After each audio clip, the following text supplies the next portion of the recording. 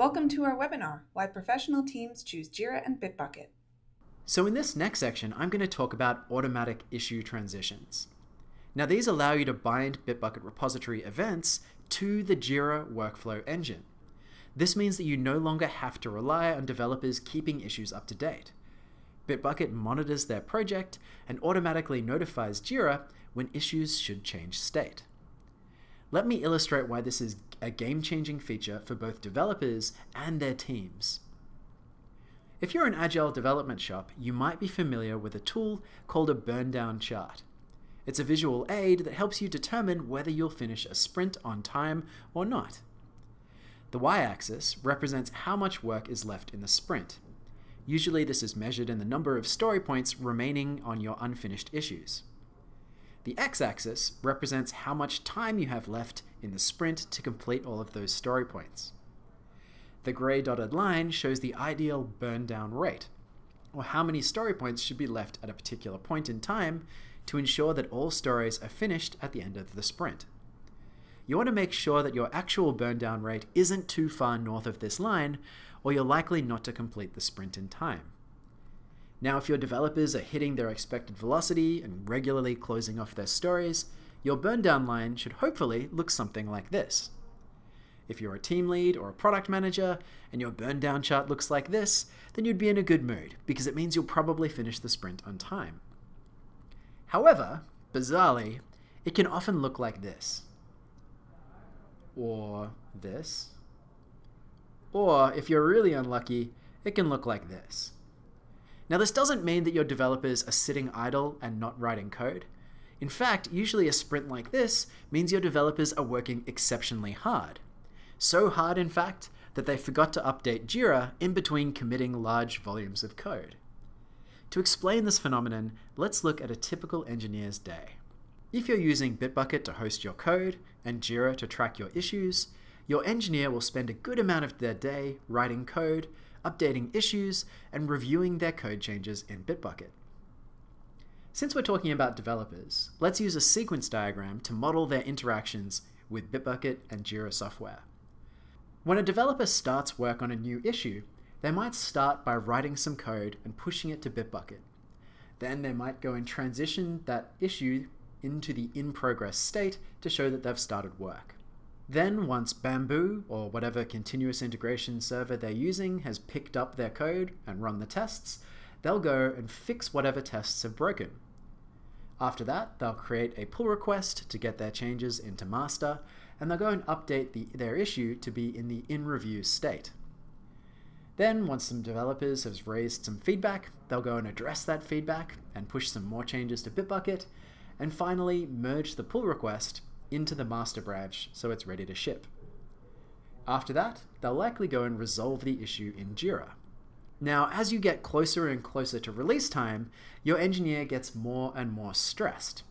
And then at some point, they might have to evaluate how they're going to try and squeeze some more time out of their day to write more code. So when they look at this set of activities, typically an engineer will categorize the actual writing of code as the important stuff, and the updating of the issue tracker as busy work. And so when push comes to shove, they may end up forgetting to update JIRA software.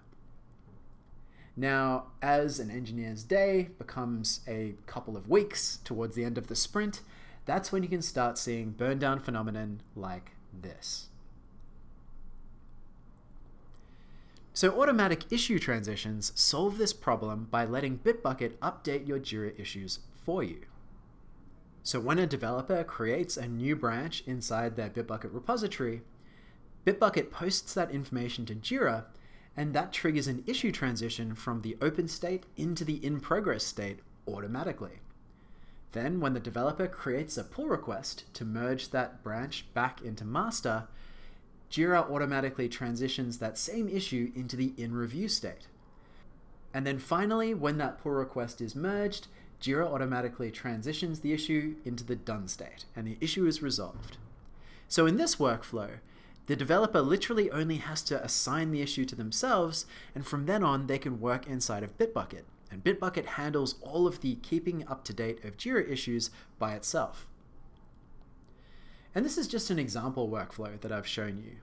Issue transitions have been built as a generic JIRA workflow trigger that you can bind to any issue transition in your existing JIRA workflow.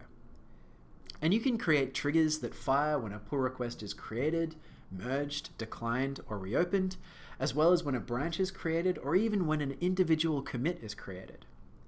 So automatic issue transitions are great for everybody. Our product managers and team leads are happy because issues are kept up to date automatically, and our burndown chart for the sprint is burning down correctly.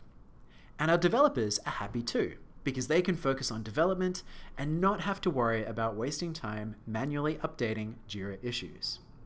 So that's pretty cool, but now let's look at some of the really exciting stuff that JIRA and Bitbucket has to offer.